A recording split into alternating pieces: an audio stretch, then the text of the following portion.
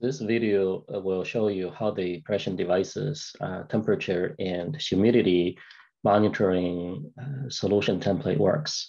This is what the dashboard looks like. Essentially, you can set a high temperature and low temperature thresholds, as well as a high humidity and low humidity thresholds.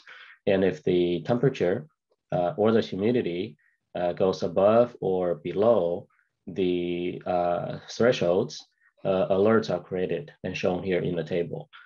Similarly, you would see the color turning red if the temperature or humidity is outside of the banded alert levels. You can simply drag and drop this, just drag this to change the level. Obviously, the level for the past times doesn't change. It only changes at the next data point coming in.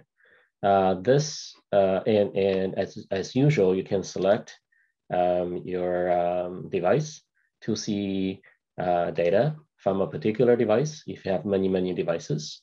And the alert table shows you alerts from all the devices. So now let's go to the flow. This is what the flow looks like. You can download or you can import the flow from menu, import, templates, solutions, and temperature humidity detection using NCD sensor.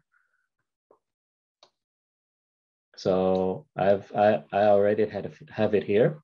The solution template is pretty straightforward. It is based on the Edge data acquisition solution template, and it has a subflow that represents your Edge devices. So if you double click on that, you can add as many Edge devices as you have them. Here I only have 2, but you could have many of them. And each Edge device is required to be connected to a NCD long-range wireless modem.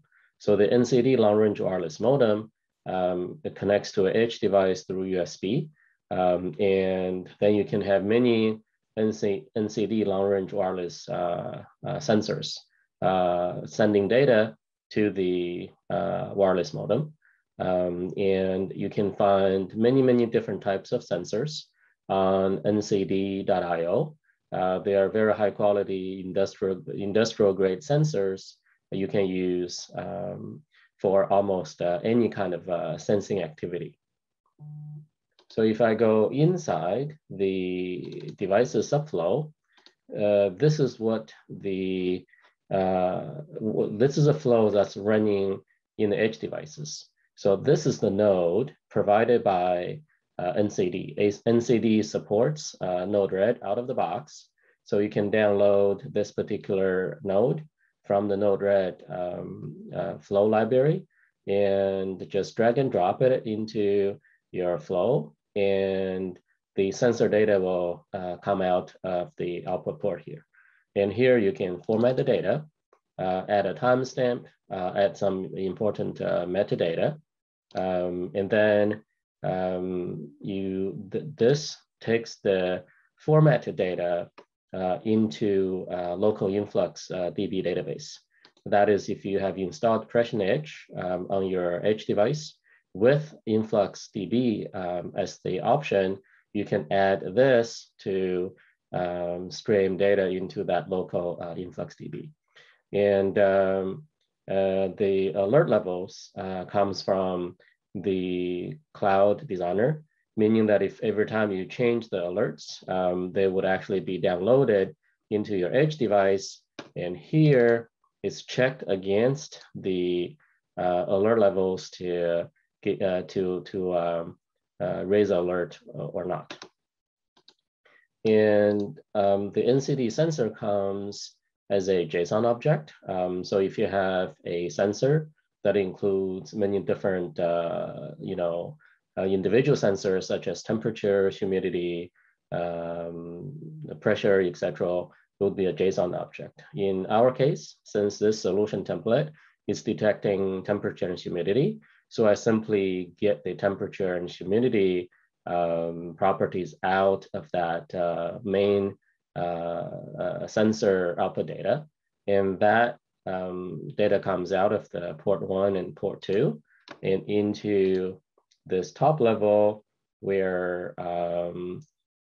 it's plotted on charts and gauges.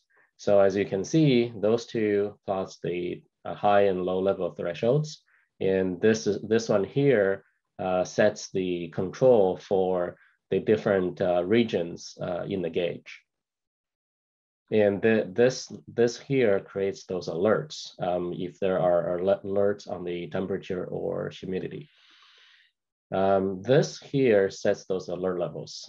So you obviously, we assume that when you first load the flow for the first time, you have not set the temperature and humidity alerts yet, so you have to set a default.